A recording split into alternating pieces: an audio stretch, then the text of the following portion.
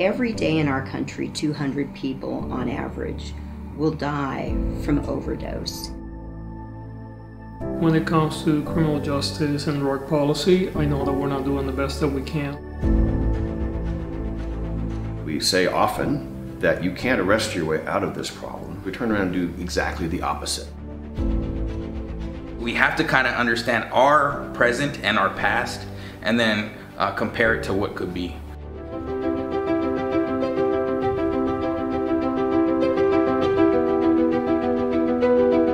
I've heard and I've read a great deal about what has been going on in Portugal for the last 20 years, and I wanted to actually see it for myself. Portugal had the equivalent of a massive heroin opioid crisis over 20 years ago, and they've largely contained it.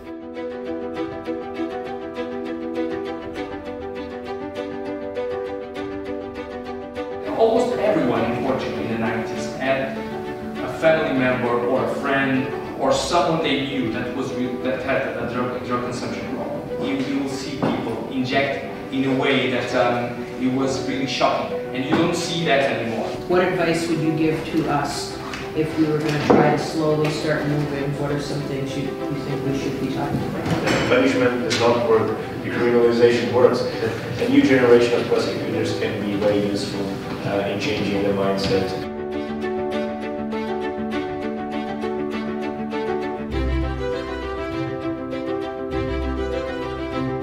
For us, it's fairly easy to do our job when we have a problematic user, because we are also part of the Ministry of Health. If I want to refer a drug addict from the Dissuasion Commission to a treatment center under the Ministry of Health, I can do it with one phone call.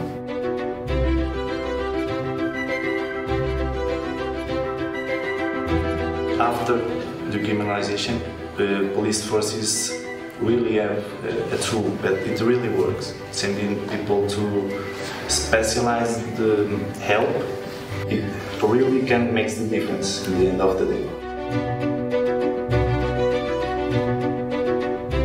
At least they have the same, the first contact, they know a face, they know someone, they have a door open. And if it is not immediately, they will, most of them. Although we have a general goal that it would be good for a patient not to relapse, we keep on helping him because it is better for him to keep on methadone and to keep on coming here than to be left behind.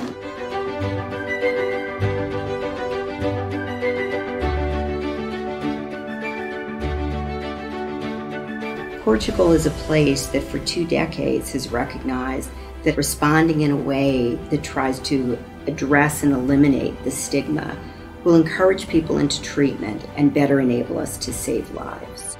We are not promoting drug use. Drug use is already there. People are using drugs. This is the reality. Our focus is on preventing in case of overdose. If we are there in that moment, it's an opportunity to do something.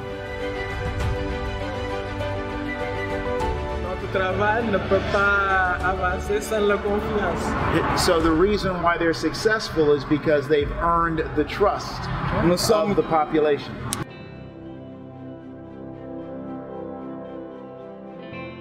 The decriminalization did allow a new perspective, the change that people using drugs were not criminals, but they are people. The biggest takeaway in Portugal is that we should clearly take on matters related to drug use and drug abuse from a healthcare perspective, not a criminal justice perspective.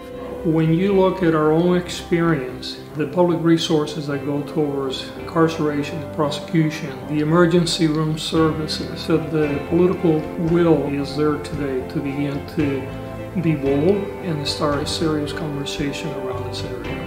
We've been waging an ineffective war on drugs. FJP hopes that our country joins other parts of the world to recognize that substance use is a public health issue that can't be solved with a criminal justice solution. Too far often we think we know everything as Americans. I know I don't have universal health care. I know I don't have a lot of the resources, but I can take back humanity, take back compassion. Hello, and welcome to the first of a two-part series on the role of prosecutors in drug decriminalization and promoting public health. My name is Teshia Naidu, and I'm the Managing Director of Legal Affairs at the Drug Policy Alliance, the nation's leading drug policy reform organization, fighting to end the war on drugs and to advance policies grounded in compassion, science, health, and human rights. Drug Policy Alliance is thrilled to be hosting the series in collaboration with the Bloomberg American Health Initiative at the Johns Hopkins Bloomberg School of Public Health, Fair and Just Prosecution, and the Institute for Innovation in Prosecution at John Jay College. A special thank you to the Bloomberg American Health Initiative at the Johns Hopkins School of Public Health for the funding to make this panel series possible. And thank you to On Point for producing today's panel, and my colleague Sheila Vicaria from our Department of Research and Academic Engagement for putting this series together. I'd like to give you some background and context before jumping into the substance of the session. This last week, we celebrated the 1-year anniversary of drug decriminalization taking effect in Oregon. The groundbreaking ballot initiative made Oregon the first state in the nation to decriminalize personal possession of all drugs and greatly expand access to health services. DPA crafted the policy model, and Drug Policy Action, our 501c advocacy arm, spearheaded the campaign. And the measure passed overwhelmingly by Oregon voters in November of 2020 in the election back then. Reducing arrests and increasing access to services helps ensure that people are no longer saddled with the lifelong consequences of drug arrest, such as the denial of housing, employment, public health, public benefits, and more. We know from decades of failed policy that criminalization only worsens health outcomes. And what we need instead is for people to access the support they need without the criminal legal system being a gatekeeper for services. So Oregon was the first decriminalization policy to be enacted, and it was through a ballot measure. But that's not the only way, or I should say that's one way to advance policy change and promote a public health approach to drug use. Even in the absence of legislative action at the state level, there are ways that officials at the local level, including prosecutors, can promote a health approach to drug use. Prosecutors are powerful actors in the criminal legal system. With over 2,000 officers across the country, prosecutors have the ability to affect the lives of millions of people. They have broad powers and discretionary authority at every stage of the criminal process. They determine what charges should be filed, which charges to bring against the defendant, whether to oppose pretrial release, and what sentences to recommend. And historically, prosecutors have won elections by promoting tough on crime policies. And this success has been evaluated by the number of convictions or how long somebody may be incarcerated. And this has contributed to the mass incarceration crisis that we have in the United States. But in the past few years, we've seen a number of non-traditional prosecutors elected in jurisdictions across the US. These prosecutors ran on platforms of reforming the system, and since taking office, have adopted policies that aim to reduce the footprint of the criminal legal system. Various policies have been adopted and implemented in localities across the country, and today's webinar will showcase policies in 2 jurisdictions. To give you a quick roadmap of the session, we have Baltimore State's Attorney Marilyn Mosby, who will kick off the conversation, and she will talk about her experience of non-prosecution and other of drug and other offenses in Baltimore. Thereafter, we'll have a presentation by Dr. Susan Sherman and Dr. Anna Harvey about their recent research on various public safety and public health outcomes of policy changes in Baltimore and Suffolk County, Massachusetts. Our final speaker, Miriam Quincy, will discuss the broader implications of this approach in jurisdictions across the country. Speaker bios are available through the webinar links provided separately. I'm not going to read through the bios, but I encourage you to check them out. And then after the presentations, there will be time for audience questions. So please enter your questions in the chat box or in the Q&A box, and we'll do our best to get through as many as possible. So without further ado, I will now turn it over to Marilyn Mosley. Thank you. I am so incredibly honored to be here. I would just start with, in 2019, I testified before the U.S. House panel and said, there's no better illumination of this country's failed war on drugs than the city of Baltimore, Maryland. And while I said that in the context of marijuana legalization, it applies to drug policy more generally. Since the era of Nixon, then Reagan, we have fought a war on drugs, which was later professed by Nixon's aide, John Ehrlichman, was really a war on Black people. He professed that there were two enemies, the anti-war left and Black people. Quote unquote, we knew we couldn't make it illegal to be either against the war or being Black, but by getting the public to associate hippies with marijuana and the Blacks with heroin, and then criminalizing them both heavily, we could disrupt their communities, we could arrest their leaders, we could raid their homes, we could break up their meetings, we could vilify them night after night on evening news. Did we know we were lying about the drugs? Of course we did. And that's exactly what they did. And so you look at a city like mine where it's almost 70% Black, the population in Baltimore City, 28% of Baltimore's population lives in poverty, 35% of children live below poverty. There are over 18,000 vacant houses, 16,000 vacant lots. The unemployment rate for young African-American men between the ages of 18 and 24, which is twice that of whites. We saw communities of color decimated by the war on drugs and the targeting and the prosecution and the excessive sentences imposed mostly on people of color contributed to the cyclical crime driven by the collateral consequences of those convictions. So you have children that lost their parents to a system. We exacerbated poverty, and most strikingly, we did nothing, absolutely nothing to reduce drugs. And yet we as a country have continued by default. And I had the awesome opportunity of being able to go to Portugal and to Germany and to see the way that it should work. But we as a country, we continue by default to do the same thing over and over again, which is to stigmatize and to criminalize mostly people of color for what should be and what should have always been a public health crisis and a public health issue. So even before the pandemic, having gone to Portugal and Germany, my office was working to end the drug war in the city of Baltimore. And in March of 2020, we underwent somewhat of an experiment with the criminal justice system.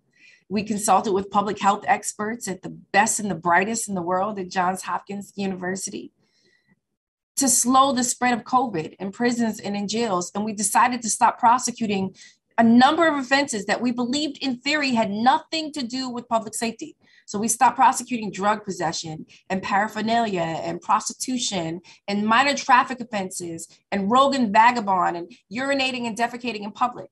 We dismissed over 1,400 cases that pertain to those offenses.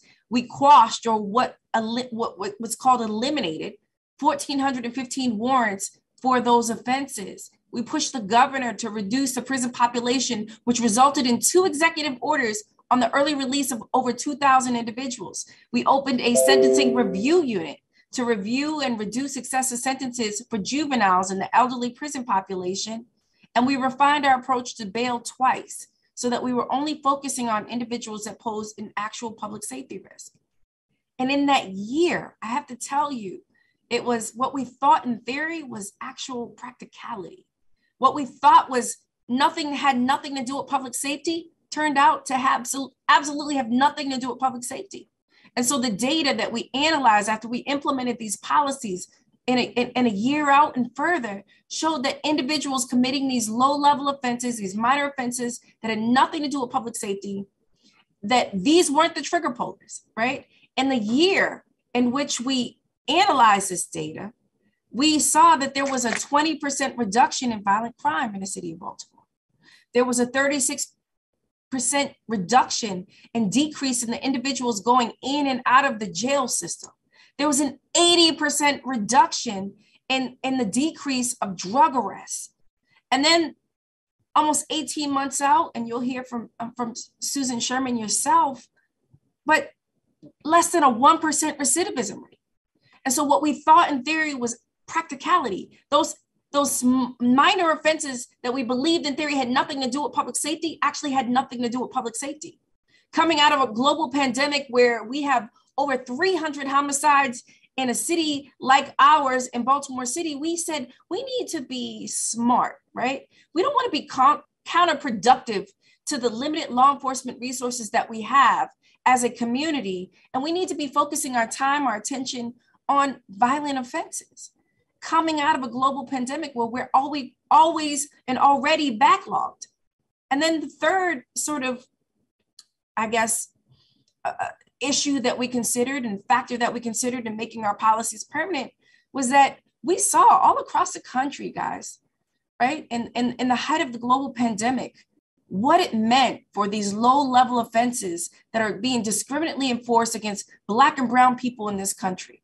You look at Freddie Gray, who merely made eye contact with police in a high-crime neighborhood and decided to run. He ended up dead. You look at George Floyd, who was alleged to have passed a counterfeit bill during a global pandemic for groceries. He ended up dead. You look at Sandra Bland, who failed to put on a turn signal, and she ended up dead. You look at Dante Wright, who either had expired tags or air fresheners in his rearview mirror during a global pandemic. He ended up dead. And so when you look at these minor offenses for Black people in this country, these minor offenses can lead to a death sentence. And considering all three of those factors, right, that has nothing to do with public safety, it's counterproductive to the limited resources that we have when we're focusing on violent crime, and that these laws, these low-level offenses are being discriminately enforced on Black and brown people, we stop prosecuting these offenses permanently in the city of Baltimore.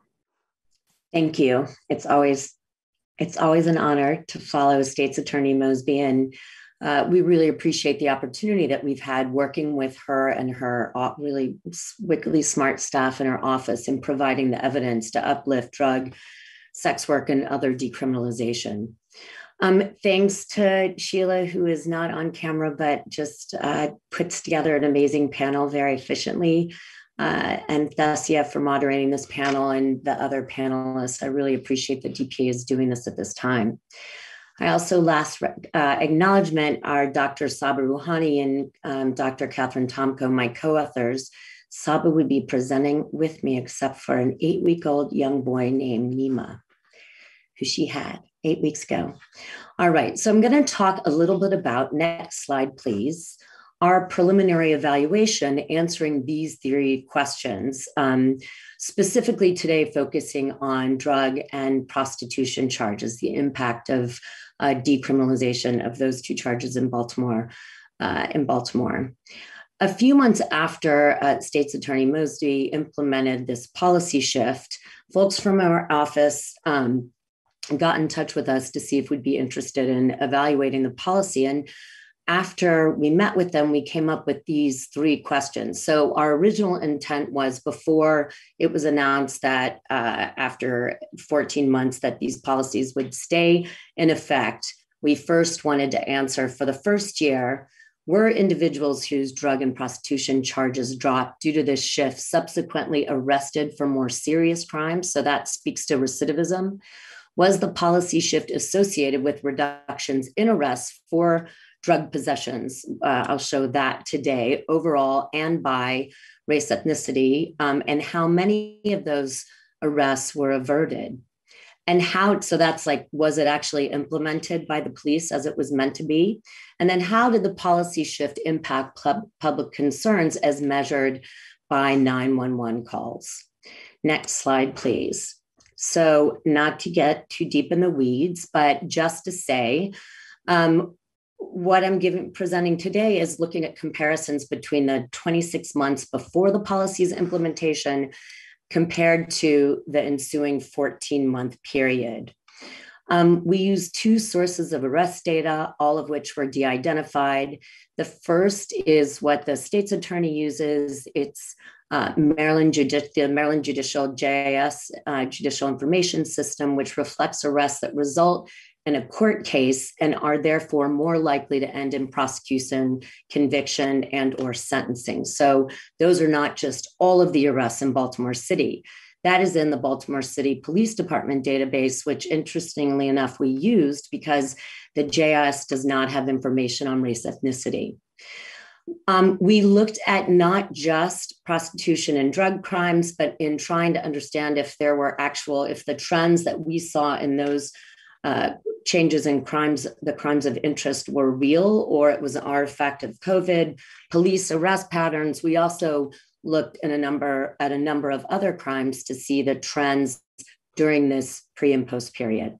And then, as I mentioned, we obtained through publicly available the 911 call data set, which is huge because there are tens of thousands of calls, hundreds of thousands of calls each month. And we analyzed all with any drug mentions, as I'm going to present today. Okay, so the first criticism always of something like this kind of policy is, if people aren't arrested for drugs, they're going to go on to commit more serious crimes. So we examined if individuals who benefited from the policy through having their warrants quashed, or charges dropped against them, did they go on to commit more serious offenses, robbery, assault, murder, weapons, kidnapping, drug distribution in that post-policy period. Next slide, please. And what we found was pretty amazing. Of the 741 individuals who we could match a unique identifier, anonymous unique identifier in the JIS database, only 6 went on to be rearrested for public safety crimes, the crimes that I just mentioned in this post-policy period. That is 0.8%, which is, a very low percent. Next slide, please. So as I mentioned, the next question was, how was this policy implemented? Were there actually changes in arrest around drug possession or drug paraphernalia? Although we categorize arrests by their top charge, and drug paraphernalia is rarely a top charge. So that's why you'll see slides just for drug possession stats. Okay, so basically to look and see, what were the trends in arrests for drug possession over time, and were arrests averted? We did something called an interrupted time series. We basically looked at each month before in the pre-period and compared those monthly changes to those in the post-period. We also calculated averted arrests. So that meaning if the policy shift hadn't happened, things kind of continued as usual, how many arrests would we have predicted to happen? And then we subtracted the actual number of arrests and came up with this, how many arrests were averted. Next slide, please. This figure shows the total and monthly number averages of arrests, which you can see was significantly increasing before the shift. That's that first yellow line on the left. Immediately after the policy was changed, there was a very big significant drop in the arrests that continued to decrease, although at a slower pace during the post-policy period. So an average of 96 arrests for drug possession were happening in Baltimore City in the 26 months preceding this policy shift. And that changed to an average of 6 arrests a month, which were decreasing during this post-policy period. We estimated that there would have been 548 arrests if nothing had changed. And so an overall 482 arrests were averted. I know I have time, my time is limited, but that number is astounding. 482 people would have been arrested, families would have been without a family member, cops would have been writing up complaints, et cetera, that weren't happening after the policy went into place. Okay, next slide, please. This is the only data that we use, that publicly available Baltimore police data set. Interestingly enough, we had the hardest time figuring out, we were trying to look at Blacks, whites, Hispanics, and other. And it turned out there was no Hispanic race category because it was all categorized as Asian. So we just looked at the impact of this change on Blacks compared to other, which was predominantly white and then Asian. And basically what you can see is that using that same formula of calculating what would have happened if there had been no change, there were 443 arrests averted during the policy shift. Looking at Baltimore police data, 78% of them, 345, were among African Americans. So interestingly enough, even though I'm not showing that data, that shows that African Americans had the biggest impact, this policy, of course, because they were the highest number of people that were arrested were African American. They still are being arrested at a higher rate compared to other categories, although the numbers have shifted, but we're at a much better starting point than we were previously. Next slide, please. So the last data that I'm going to show you are 911 calls. Next slide, please. And this is another common argument against drug and sex work decrim is that criminal activity will continue and impact the lives of quote unquote everyday citizens, people in the neighborhood, discounting that people who are arrested for drugs and sex work actually live in the neighborhood and are citizens as well. So we found no evidence that this everyday citizen argument actually held true. You can see that while 911 calls were decreasing in advance of the policy shift for other reasons, there were significantly greater reductions in mean monthly complaints of any drug mention in the post-policy period. And actually in total, there was a 33% reduction in 911 calls with drug mentions. Next slide, please. So I sometimes call some of the work that we do kind of offensive research or defensive research in this case, because this policy has shifted. But these are things that we need to show kind of the concerns that people most often have that, no, people are not going to go on to didn't go on to be rearrested. Actually, very few were rearrested.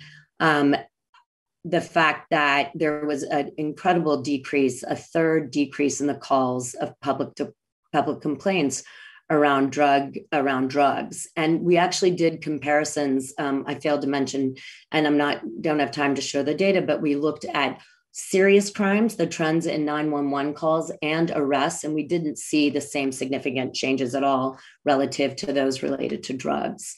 Last slide, please. Next slide, please.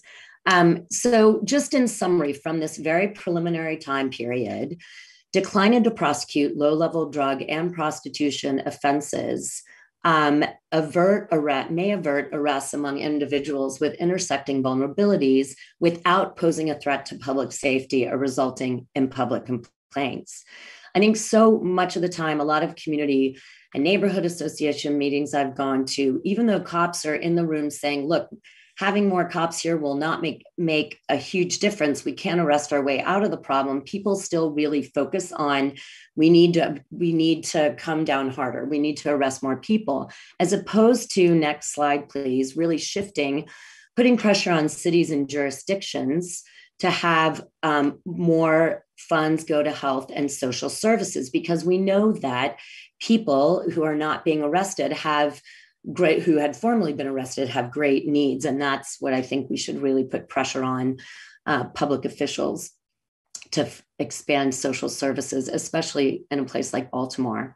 There, of course, we and Dr. Rouhani is leading more extensive analyses over time.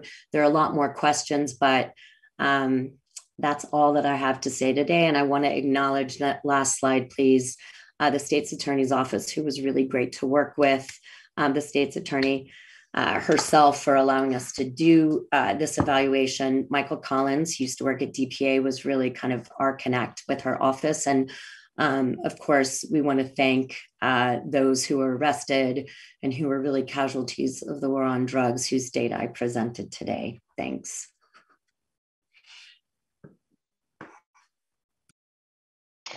Well, hi, Thank everybody. you so much. Thank you.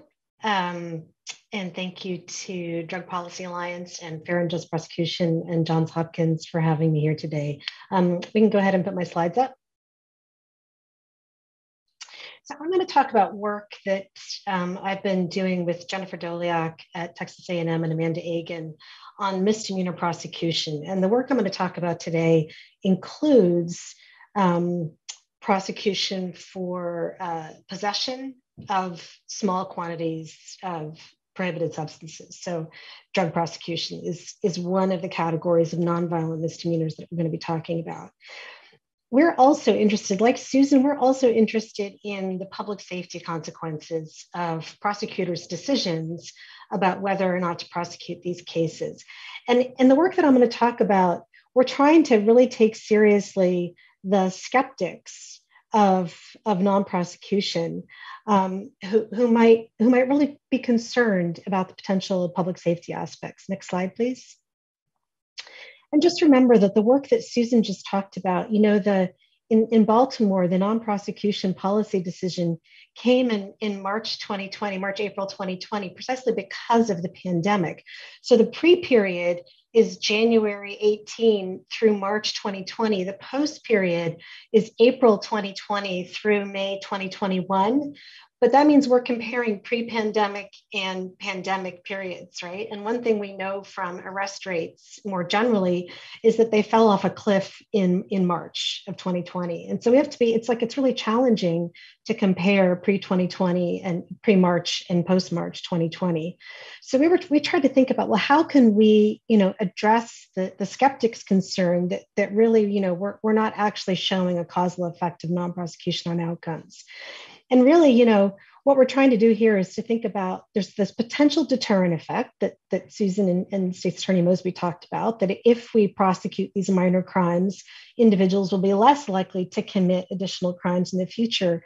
But we're also really worried about these collateral consequences of prosecution. In particular, we're very concerned about the effects on individuals of having criminal records, not just of convictions, but even just of charges. And in our context, which is going to be Suffolk County, Massachusetts, the criminal record acquisition kicks in when a case is taken to arraignment, when a defendant stands up in front of a judge and enters a plea. If an assistant district attorney closes the case before that step, the individual in the case will not receive a criminal record of charges. So what we're really looking at is the decision to move forward with prosecution, which will result in a criminal record of charges, independently of whatever happens with conviction, and not prosecuting that case. Next slide, please. So we have these, we cooperated with Suffolk County, which formerly was District Attorney Rachel Rollins. And we have data from 2004 to 2020, which includes every complaint that was brought to the DA's office, those that were prosecuted, those that were not prosecuted. And we have information on all the stages of the case, as well as the individual identifying information about the individual arrested person. Next slide, please. And just to note about the racial disparities that are happening here, about 26% of Suffolk County residents are Black, but about 47% of the non-violent misdemeanor defendants in our sample are Black. So Black defendants are disproportionately overrepresented in the sample of just criminal complaints involving non-violent misdemeanors. Next slide, please. So what we're looking at is this very first stage in a case, which is whether a complaint, an arrest proceeds to arraignment, or whether it's closed at or prior to the arraignment happening without a conviction. And so we're looking at, that's what we're calling prosecution, is whether it moves forward to arraignment or not. And in this sample of nonviolent misdemeanor defendants, we have about 21% of these cases are not prosecuted between 2004 and 2018. So we're looking at the period before District Attorney Rachel Rollins takes office. Next slide, please.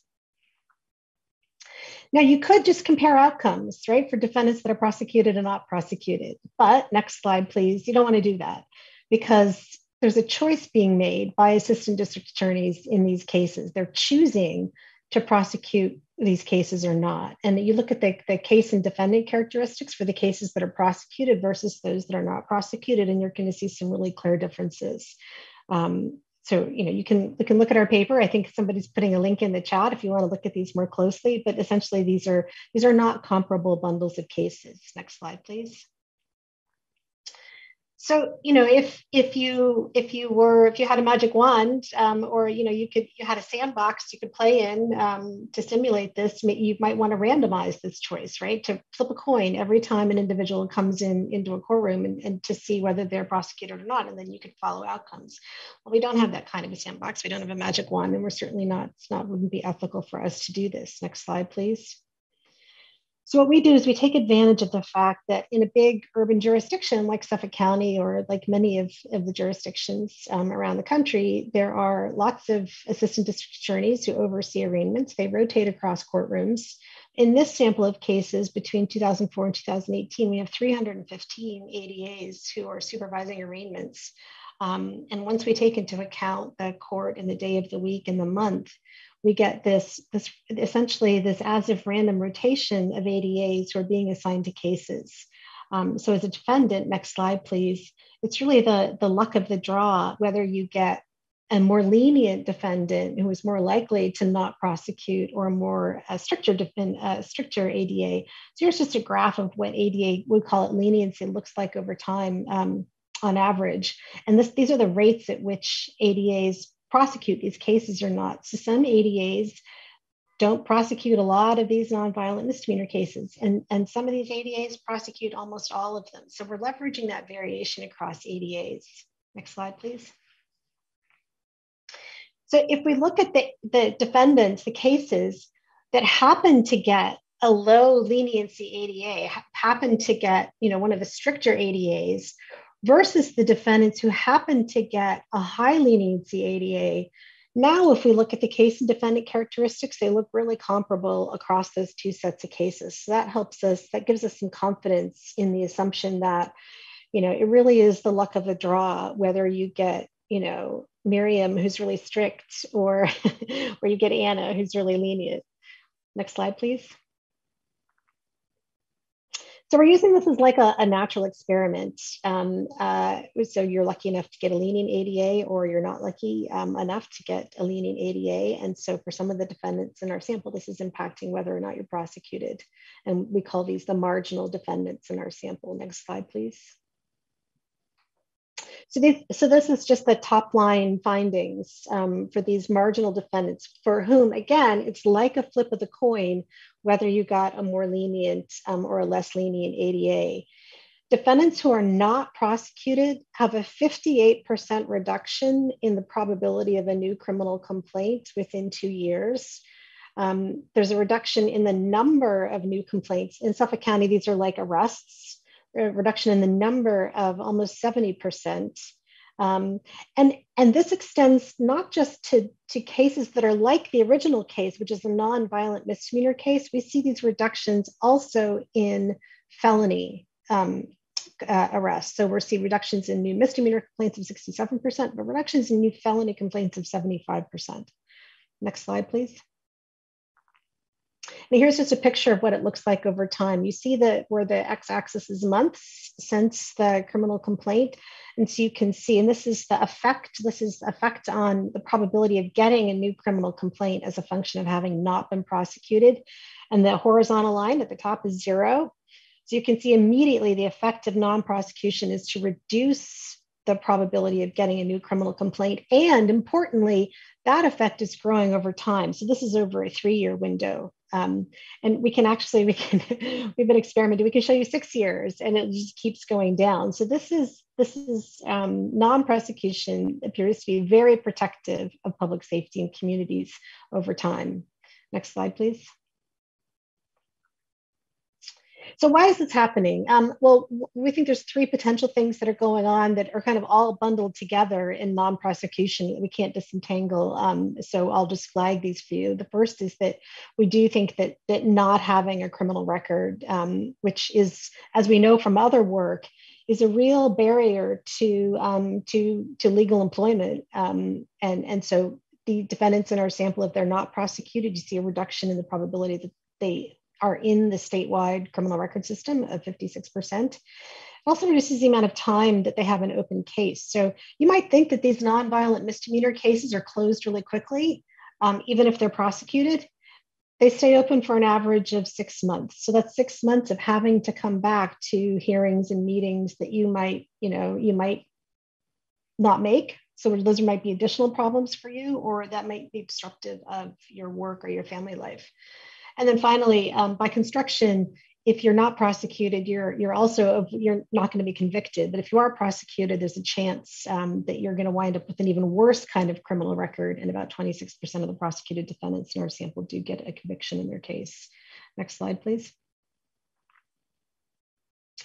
So we also looked at, that work tells us something about discretion, right? The discretion that individual ADAs have and the effects of that discretion.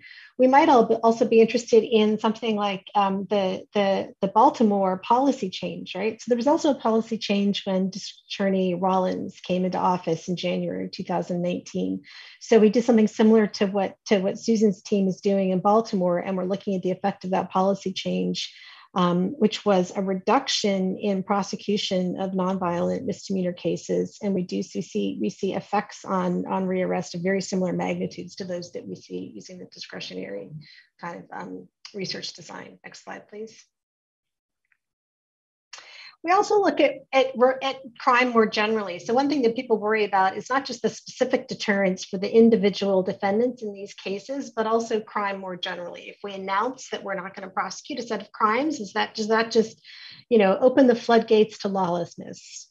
So here are just reported crime rates using Boston PD crime data, and we just see no effects on crime rates as a function of that policy change.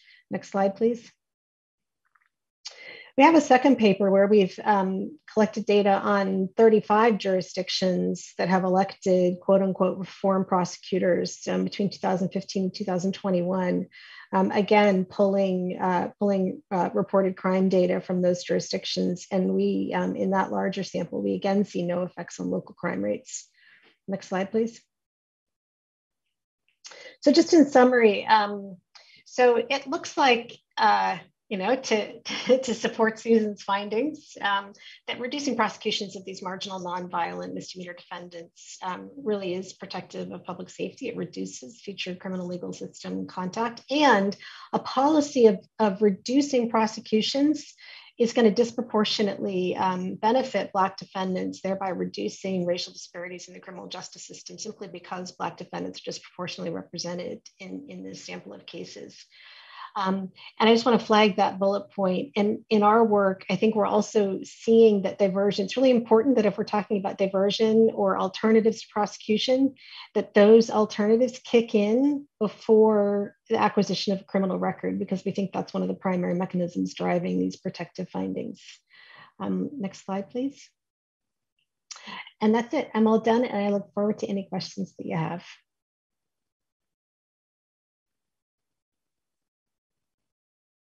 Well, I think I'm up next, and want to thank as well the wonderful partners at DPA, in particular Sheila and others, for setting the stage for what is a very important, very timely conversation. It's always great to be in the company of such great thinkers and leaders, such as Marilyn and Anna and Susan.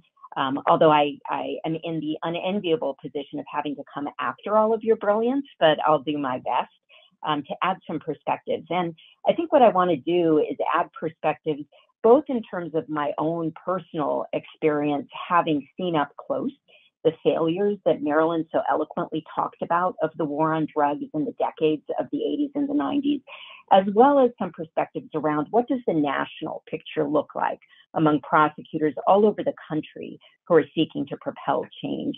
What are some of the crises of the moment that they and others are addressing as we try to shift these paradigms?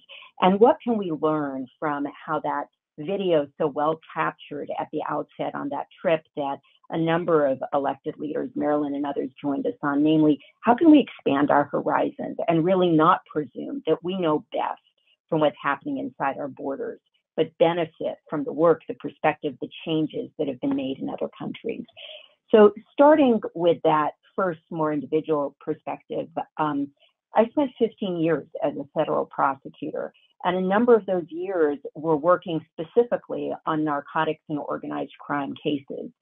What I saw firsthand were those deep failures that have been recounted of the policies and the practices of the so-called war on drugs. I saw more and more young people of color entering our criminal legal system, unforgiving and increasingly harsh consequences when they came through that front door that allowed no ability to really consider the characteristics or the humanity of the individual. I saw inflexible sentencing laws, charging laws, practices, and sadly, what that work was doing was destroying lives and destroying communities with really no benefit in terms of making our communities safer or healthier. And the great research and work that Susan and Anna have done have confirmed that conclusion. Namely, these practices are not inuring to the benefit of promoting safer and healthier communities. So today we see a growing recognition among leaders around the country and within our communities that a public health approach is what is needed to address a public health problem, that we simply can't criminalize and punish and incarcerate our way out of these kinds of struggles that individuals are dealing with in our communities. And that a criminal legal system that has limited resources inherently has better things to do than to try to criminalize and punish this type of conduct. And we are seeing more and more leaders as well owning and acknowledging the deeply troubling racial disparities that are inherent in what we've been doing over these decades. So at Fair and Just Prosecution, we feel very privileged to be working with this new generation of leaders. We were formed around 5 years ago, and at the time we set a table that 14 elected leaders gathered around. Today we have elected leaders that in total represent nearly 20% of our nation's population. So this moment has become a movement. And it's a movement that I think is fueled by a recognition in communities that we have to change what we're doing. We can't keep banging our head against a wall and presuming that we're going to get anything other than a deeply bruised forehead. We need to stop destroying lives the way we've been doing for decades. So as we aim to pivot and shift some of those paradigms, what are some of the challenges and crises that are being dealt with? Well, I think first of all, we have to recognize that we have an incarceration crisis. On any given day, there are 450,000 people incarcerated and behind bars in our country. And 1 in every 5 of them is in there for a drug offense.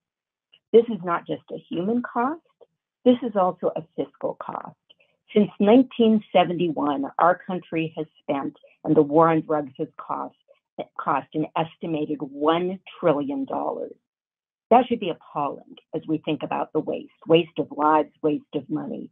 We also, secondly, know that we have a fiscal crisis as well as an overdose crisis that we're dealing with. From April 2020 to April 2021, over 100,000 people died from drug overdose. And we know that that is a record number. It is a dramatic increase from an equally disturbing figure a year earlier of 72,000 overdose deaths. And finally, we know that we have a racial disparity crisis. While the overdose crisis has hit all demographics, no group has seen a bigger hit or a bigger memorialization of those tragic overdose deaths than Black men. Just as we know that Black people are 4 times more likely to be arrested for cannabis possession than white people. And if you want to see great evidence of how that intersects with drug policy, look at the Baltimore policy that was so eloquently put together around why we need to change cannabis criminalization in our country. So where do we go from here? We know that prosecutors hold the key to bringing about change. And as was pointed out so well by Tisha at the beginning, prosecutors have this critical role at the front door of the justice system. They are the gatekeepers of what comes into our criminal legal system. If they hold up a stop sign, it does not come through that front door. And I think that we need as well to recognize, when we focus a little bit on some of the data that we've heard, that we need policies in offices where the fortuity of the prosecutor that you draw, whether it's a lenient prosecutor or an overly harsh prosecutor, is not going to define the fate of your case and your future. We need office policies that are looking to create some stability, some predictability, and better thinking around these issues. And luckily now we have a new generation of leaders that are increasingly adopting a harm reduction focused approach. They're using their discretion to stop and put a stop sign up at that front door, to not prosecute and not criminalize individuals who are struggling with a public health issue. And increasingly, they're recognizing that if the criminal legal system gets out of the way, we are more likely to see public health and other support systems fill the void. But as long as the criminal legal system is filling that space, those systems will not flock in and fill that space. So where are we seeing that around the country? In addition to Baltimore, in addition to Boston, we're seeing things like Dan Satterberg in Seattle, who has said that he will no longer prosecute possession of smaller quantities of any drug, not just cannabis, but any drug. We're seeing in Nueces County in Texas, so this is a red state, blue state, rural, urban phenomenon alike. We're seeing Mark Gonzalez in Nueces County say that he will not prosecute small quantities of cannabis. We're seeing Deborah Gonzalez in Georgia stopping the prosecution of cannabis as well as drug paraphernalia cases. We're seeing Sarah George in Vermont, who is modeling so many important things around harm reduction, including the recognition that we shouldn't prosecute buprenorphine possession. We're seeing Ellie Savitt in Washtenaw County in Michigan, halting the prosecution of cannabis, of buprenorphine, of methadone. We're seeing Mike Schmidt in Oregon championing things like the Oregon reforms that were referenced at the outset, and decriminalizing through his advocacy as well as his implementation of those reforms, possession of all drugs in small quantities. And we're also casting a view outside of our borders, as I mentioned earlier. If you look at what has gone on in a country like Portugal, we know that 2 decades ago, they were facing the same type of overdose crisis that our country faced. And we know that they took steps to end the practices that have been the starting point, the anchor for where we are in the US. And where have they come in the 20 years since? In addition to destigmatizing, in addition to decriminalizing, they have dramatically reduced by 80% their overdose deaths. They're saving lives. They have the lowest rate of drug-induced deaths in the Western Europe area.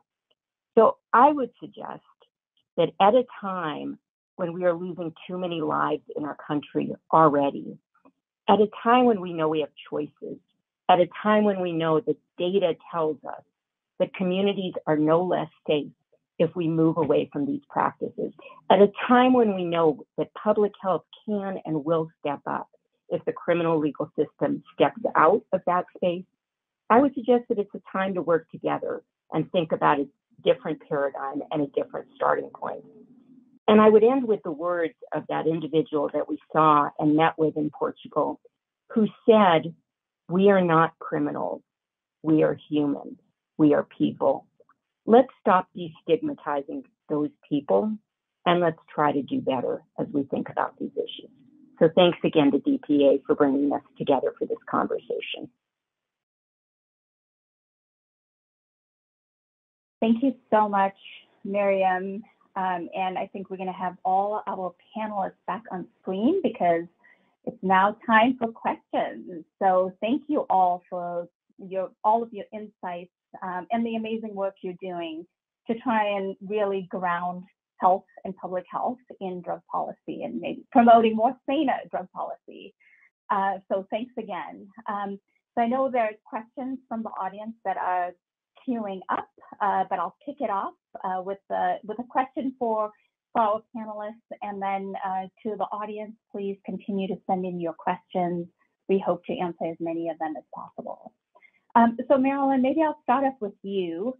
You touched upon this, and gave us kind of an overview, but could you maybe tell us what were some of the factors that influenced your decisions not to prosecute low-level offenses such as drug possession? And then a related question, what has been the reaction of the police commissioner and the mayor?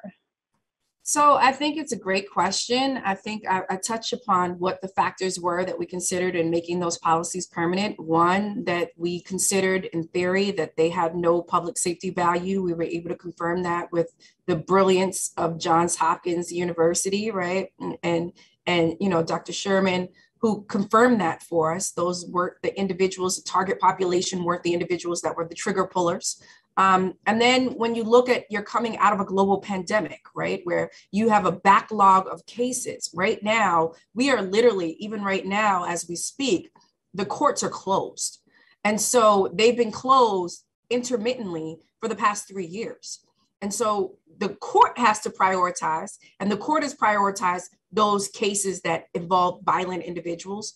And when you look at a city like Baltimore, where we have 300 homicides a year, we should be prioritizing violent individuals and clogging up the system for these minor offenses that have nothing to do with public safety based off the data, like makes absolutely no sense. And so you have the first, no public safety data. I mean, no public safety value. You have the second factor, which is we're coming out of a global pandemic and we need to prioritize. And it's pretty counterproductive to utilize our limited law enforcement resources on crimes that have nothing to do with public safety. And then what was most compelling to me was the fact that these laws, whether we're talking about marijuana possession, where nationwide, if you're a Black person, we know there's no disparate use among white and Black people when it comes to marijuana usage, but there's a disparate sort of enforcement, right, when it comes to the actual possession and the arrests of Black people in this country. If you're a Black person, you're 4 times more likely in this country to be arrested for mere possession of marijuana. In the city of Baltimore, you were 6 times more likely to be arrested for mere possession of marijuana. When you look at the data, the reason why I looked at it and we decriminalized 10 grams or less of marijuana, 42% where we were, the police were responsible for issuing citations for 10 grams or less of marijuana. 42% of the citations that they were issuing went in 1 out of 9 police districts. That 1 police district was 95% Black and disproportionately impoverished. And so if you're focusing only on these individuals that are in the Western District, which I happen to live in, and you're not focusing on the individuals that live in the Inner Harbor or all these other sort of areas within the city, of course you're going to have a disparate sort of enforcement. And so what I understood and what Miriam so eloquently stated is that as prosecutors, we decide who's going to be charged, what they're going to be charged with, what sentence recommendations we're going to make. We decide if somebody's going to get into the criminal justice system in the first place. And utilizing my power and discretion, one of the things that I was very candid about was that I will never be complicit in the discriminatory enforcement of laws against poor Black and brown people. And so using that discretion, I said, those are the 3 factors that we're no longer going to apply. We're no longer going to prosecute not only marijuana, but we're not going to prosecute sex work, which is disproportionately enforced against Black people. We're no longer going to prosecute drugs, right? No matter if it's marijuana or whatever it may be. Let's treat it as the public health crisis that it is. We now recognize when we talk about it in the suburbs that it's a public health crisis. But for decades, we've been criminalizing poor Black and brown people. Like under my watch, let's ensure that we're doing the same thing. Let's be consistent in that. And I can tell you, having worked with 5 police commissioners and 4 mayors in 6 years, which that level of instability should never exist. But I can tell you that, it was difficult. It's still very difficult right? Implementing a policy like this, especially when we're under a consent decree, where there was a pattern and practice of discriminatory enforcement of the 8th largest police department in the country, where we had officers planting guns and drugs on citizens for decades, right? And so it's very, very difficult because there's a culture within the police department that has to change. And so when you come out and you basically say, we're not going to do this, that gives them the ability to say, well, we can't do our jobs. So we're still prosecuting drug dealers, but I can't tell you how many community association forums, meetings that I've had to attend, round tables, town halls. We've gone to their meetings. We've done training sessions. We've gone to the roll calls where you have officers, patrol officers, telling citizens directly, we can't do our job. Somebody was just shot in front of them. Well, we can't do anything because Marilyn Mosby won't prosecute marijuana. What? That doesn't make any sense, right? That doesn't have any, literally had police officers that have responded to people's houses where they were caught on camera attempting to burglarize the home, and they'll come back, chase the person down and say, I'm sorry, ma'am, we can't arrest this person for trespassing because Marilyn Mosby won't prosecute trespassing. And I'm like, that has nothing to do with an attempted burglary. So it's been difficult, and we have our challenges, and, we're working through them as a city. But what helps is exactly what was put out by Johns Hopkins and by the research of Dr. Sherman, right? Like we need that to reaffirm. And it doesn't help that also I'm in election season. So it's really bad right now because they want to blame me for any and everything that takes place. But it presents its challenges. It gives, those, the command staff, the police commissioner is on board, but those that report to him are not necessarily on board. They want to conduct business as usual. And this is something that, people are resistant to change. And this is change. And so it presents its challenges, but we're working through it. Yeah, thanks for forging ahead despite the opposition of strong system actors. And as you mentioned, the research is clear in terms of some of the public safety and public health outcomes of declining to prosecute. And we know from decades of failed drug policy, look at where we are. And I think all of you touched upon the mass incarceration crisis, as well as the, opioid crisis that we're in, the overdose crisis we're in. So, So anyway, well, hopefully the research will be persuasive to members of the public rather than some of the rhetoric from some of the systems actors. And then also, I think a conversation for another day is, if we truly want to treat drug use as a health issue, the distinction between drug sellers and drug users is very fluid. It's a very fluid membrane. And, depending on the day, someone might be a drug user and other days a drug seller. And so it's really important for prosecutor discretion to apply broadly in the context of drug policy and addressing issues of drugs in our communities. But thank you, Marilyn. And so now I think I'd like to go to the researchers. And first, if you could maybe, so both Susan and Anna, if you could just tell us, maybe provide some advice that you have for other researchers who may be interested in studying, outcomes of prosecutor offices. So if you could, maybe Susan, we'll start with you, and then Anna, if you could add anything after that. I wanted to start with Anna. She's done this in lots more places. I think this is true of how do researchers work with fill in the blanks, know the people where you live. I've been a volunteer researcher for the health department on and off for 2 decades. I mean, share your skill set. This also was something, that we did because we thought it was important. When Michael came and asked me if we'd be interested in evaluating this, just if you're out there, which sometimes can be for better or for worse, share your skills. So go to community meetings. I don't know who's on the call, but I'm sure there are a lot of people who do this kind of work. But if you are junior or new to this field, I just think it's important to kind of know the players and be a part of the community in which you're researching. Yeah, no, I agree with that. And I would also say, because hopefully there are some elected district attorneys and their staffs listening on the call today, I would also say, as a message to the district attorney community, it's win-win. It is win-win to work with a research team as District Attorney Mosby and, as District Attorney Rollins did in Suffolk County. I think some of you, the story has been told in some outlets, but before I was introduced to Rachel Rollins, I had been, burning the shoe leather, talking to district attorneys, suggesting a study like this, and was just getting turned away from one after the other of the offices. And the concern was always, well, what happens if the findings come back and suggest that, in fact, declining, increases rearrest, that we don't want that. And I would say, well, geez, wouldn't you want to know that?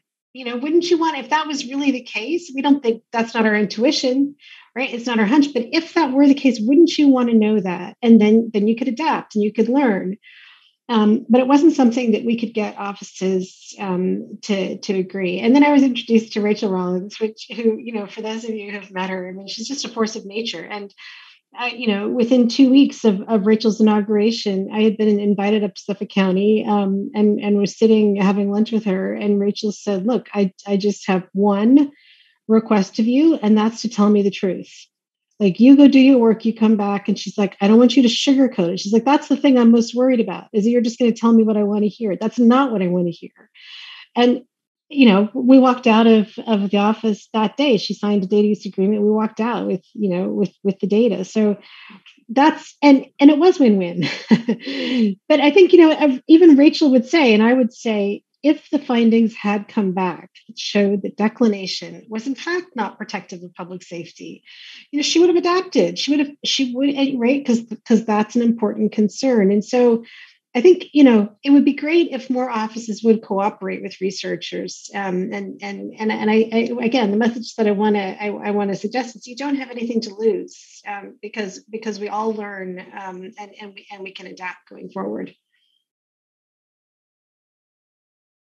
Great, thank you so much, Anna. So Miriam, I'd like to maybe turn to you. There have been a number of public health and harm reduction advances in communities across the country, including our recent victory in New York City to open up overdose prevention sites. Carolyn? Yeah. Oh. Hi. Okay. Can you hear me okay? I can hear you. I'm on a call. Okay. What's up? My name is Tracy. I'm calling with Marilyn, we actually can, okay. Okay, thank you. So I'm sorry, Maria, maybe I can try the question again. So there've been a number of public health and harm reduction advances in communities across the country, including our recent victory in New York City to open overdose prevention sites, and as well as just to move away from drug courts. Why are these important, and how does it recognize the nature of recovery? Yeah, so thank you for that. And, I think that both of those efforts are really in many ways predicated on two starting points. First and foremost, we should try to save lives. If we can't save lives, we can't help people. And so we know that if you look across the globe, there are 110 overdose prevention sites, or sometimes called safe consumption sites, in 11 countries around the globe. The U.S. has been slow to open those sorts of doors, to recognize that fundamental starting point that we just have to be able to find a way to save lives. It makes no sense to be requiring people to use in the shadows, to use in places where, when and if they overdose, there will be nobody there to help them. And so we are thrilled to see New York opening its doors to facilities. We know that as of, I think, just a couple of days ago, 640 people had been through those sites in New York City. I believe that recent statistics showed that 125 drug overdoses were averted. That has to matter.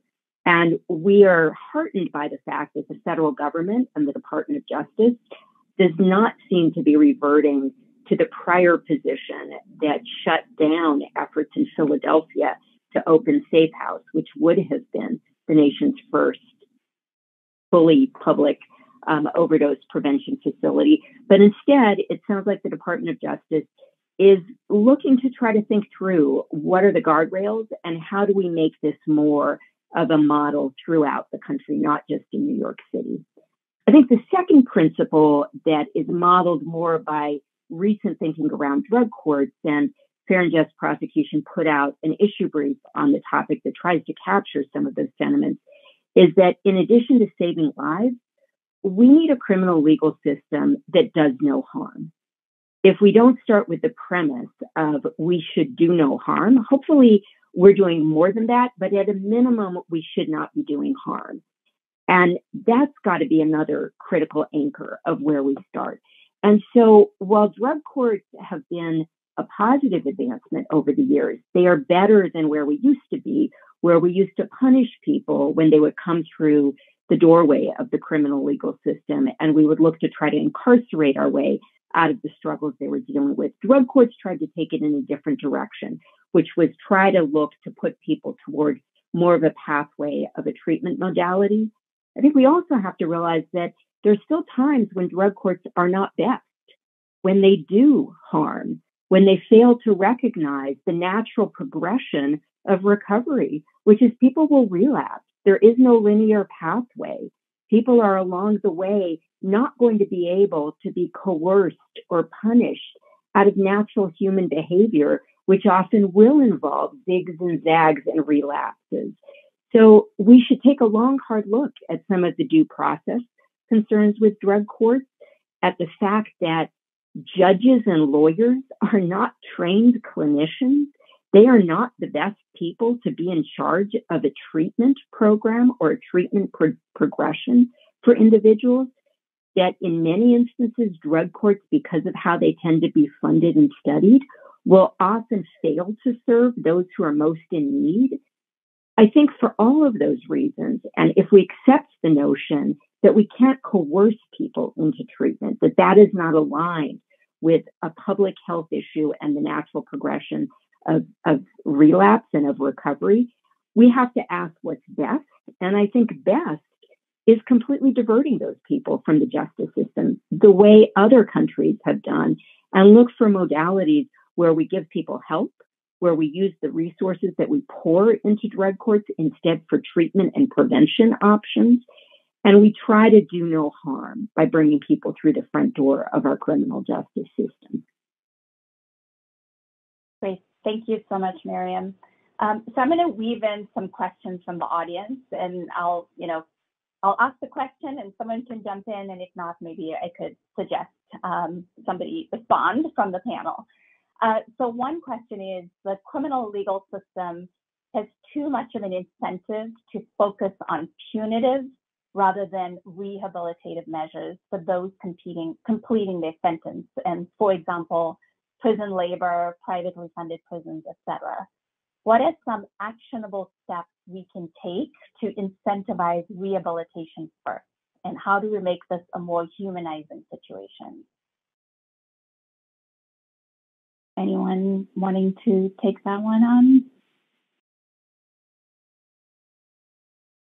Miriam, I know you just went, but Miriam and Marilyn, are there any suggestions or any responses you have to that? So I'll jump in with a few thoughts, and I'm sure Marilyn has some thoughts as well.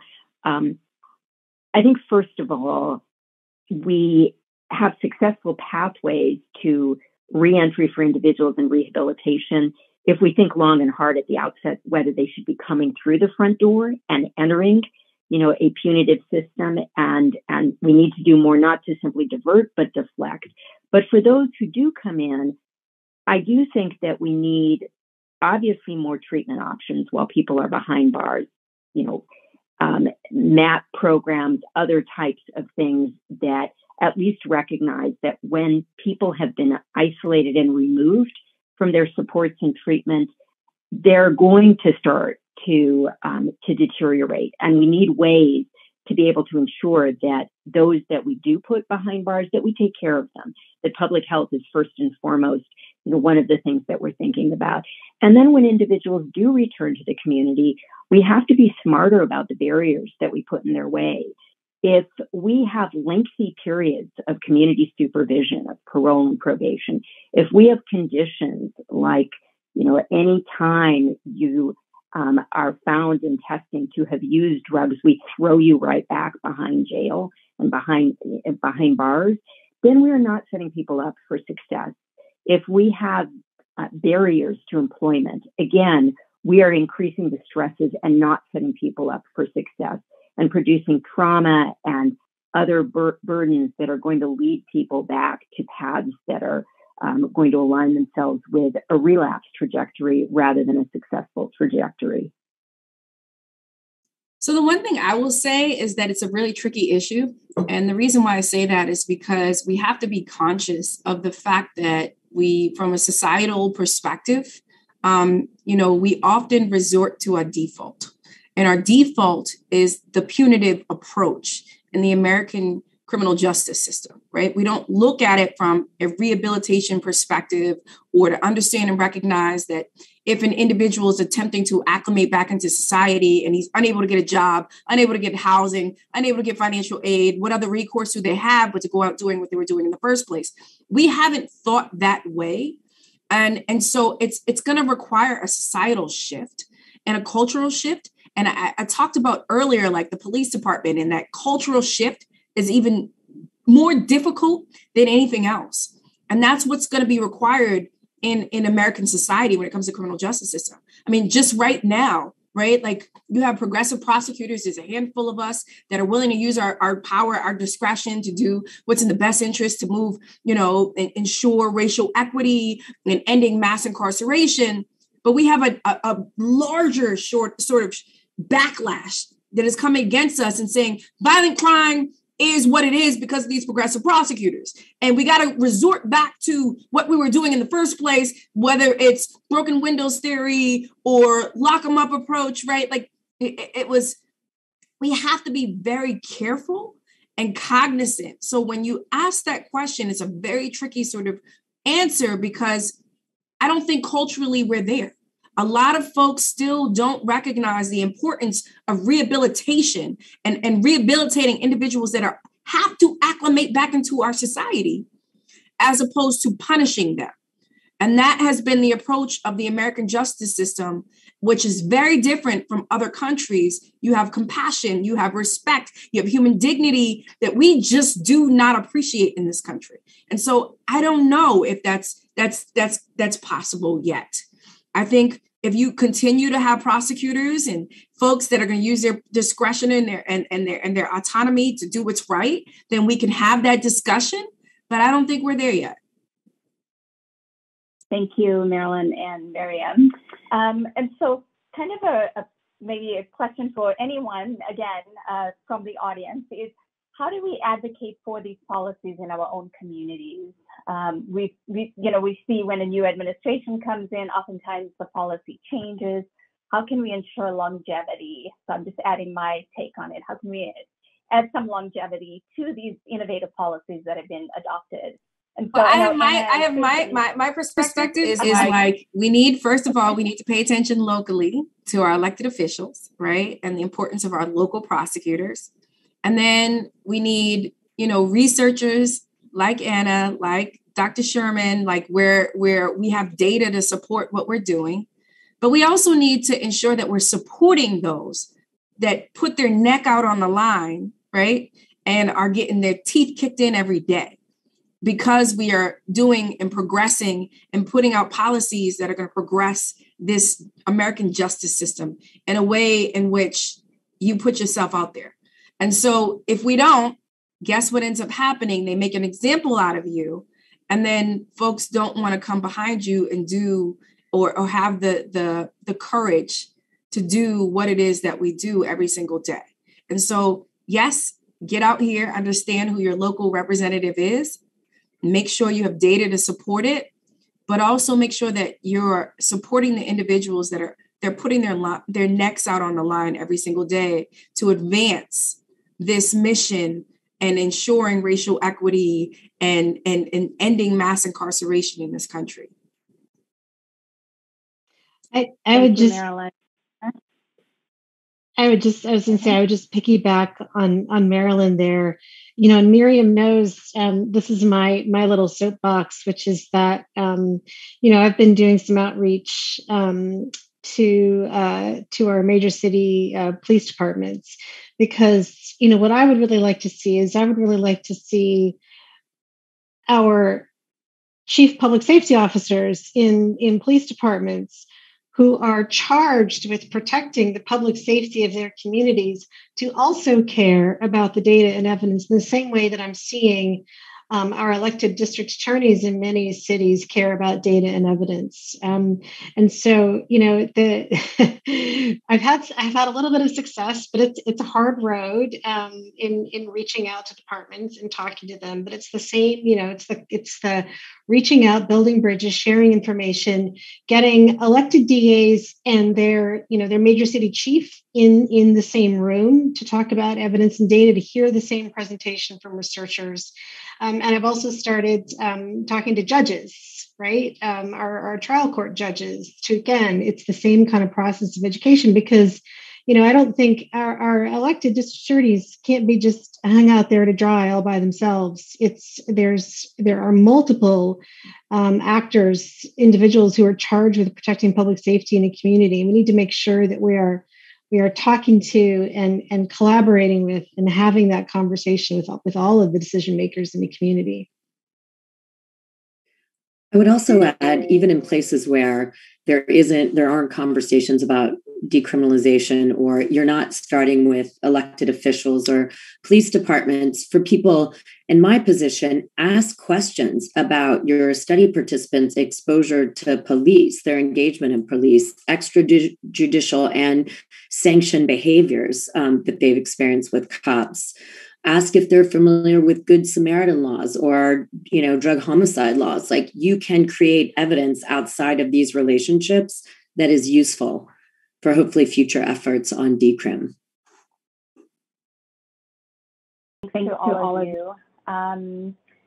So Susan, since you touched upon like drug-induced homicide, for example, I'm just curious if anyone here has recommendations, or if there's any plans to do research on alternatives for other drug offenses. I mean, we're talking about possession, but there are, you know, hosts of other drug offenses. So is there any plan to do research on that? Or, yeah, it looks like Anna is nodding. Yeah, I mean, we're expanding our work to now cooperate with 7 district attorneys' offices. And one of the things we're hoping that we'll be able to find in one of those locations is, remember that the heart of our design is getting this as if random assignment to cases, right? Because we want to be able to make really, really credible, powerful, compelling inferences. And what happens is, the more serious a charge is, the more likely it is that case is not going to be handled by whichever most junior, right, arraigning ADA is on call that day. It's going to get escalated up to a more senior ADA, or a more senior ADA or supervising ADA is going to be called in to consult. So we're hoping that we will find a jurisdiction where we can still get a research design, because, and it's not just, you know, to your point, it's not just, you know, distribution, or it's not just more serious drug charges. It's also violent charges, felony charges. We need to understand the impacts of alternative decisions for all of those different kinds of cases, to go beyond, at least in our case, the findings that we have about nonviolent misdemeanors. Thank you. So I think we have about 3 or 4 minutes left. Miriam, did you want to add something? And then I can ask one final question. Go ahead. So the only thing I was going to add, and I'm so glad that one of the questions raised the issue of drug-induced homicides. Those prosecutions, in many ways, are tragedy added to tragedy.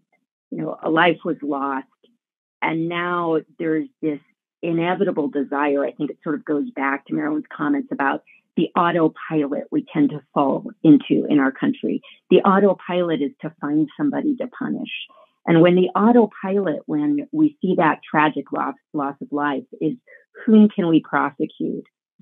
What we inevitably are doing is discouraging people from doing what Good Samaritan laws seek to achieve, namely get help when somebody is overdosing. And so we will be putting out within the next couple of months an issue brief on the issue of drug-induced homicides. But I really think, again, that's an area where we can and we should be smarter about what we're doing. Thank you for that, Mariam. So I just have one final question, but I also want to just flag that Susan Sherman, the research that you all did was on non-prosecution or declining to prosecute for drug offenses, but also sex work, correct? And so if there's, any kind of, if you want to just add something real quick about that focuses in drugs. Okay, go ahead. So I didn't present all of our data today, except for the recidivism. There are many more in the state of Maryland. There are many more arrests for drug use than sex work because you have to catch a person in the act. You need to have a vice squad there's like a sting. It's very archaic and the language is all very offensive. And of course, in many ways, transactional sex is really the footprint. I always think of like the patriarchy on the street and very linked to the drug economy. And so I think it's important when people are talking about drug decrim to think about decrim for sex work as well, because it often disproportionately impacts people, who identify as women, and it's very closely related. So thank you for noting that. I think it's something important. Even if the numbers aren't as high, it has similar kind of collateral damage on society. And the only other thing that I will add is that we didn't just come out and say we're going to stop prosecuting these offenses and like, oh, well, you're on your own. We actually partnered with behavioral health organizations like Baltimore City Crisis Response Incorporated and sex worker organizations that could actually meet the needs of not only that individual, right? The behavioral health needs of that individual. So they're not just cycling in and out of the jail and ending up like doing what we've always done that hasn't worked. But we also ensure that we're meeting the needs of the community. And so we have these MOUs on record, but we could use a heck of a lot more, right? I'm not the mayor's office, I'm the prosecutor's office. And so having those behavioral health services and an infusion of those types of services would really help to be able to decrease what is ultimately the behavioral health issues that we have criminalized for so long. Thank you so much. So I think we have 1 minute. So in like 15 seconds less, if you could just do round really quickly, what do you hope drug policy will move or progress to over the coming years? So just very quickly, just round robin.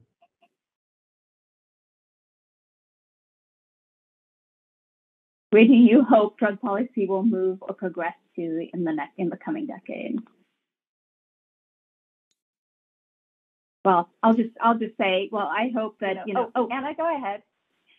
Yeah, I mean, I was just going to say, I mean, this is an obvious one for me. I mean, I hope that it moves in the direction of substance abuse prevention and treatment as opposed to criminalization.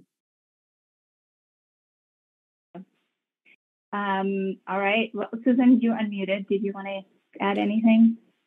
No. Okay. Well said. So I think we've kind of come to the end, and so I really want to thank each one of you for your presentations and answering all of the questions. I think this was a really dynamic conversation, so thank you all. And for the audience, I just want to flag that we do have part 2 of this series happening next week. There were a few nuts and bolts questions about specifics of the policy. So I'd like to encourage you all to join next week where you can hear from policy managers about how the policy got started and what the details are. So just a plug for that. And I think there are links in the chat for how to register for the future webinar. But thanks again to every one of you. I'm most grateful for your time and levels. So take care. Bye-bye. Thank you all.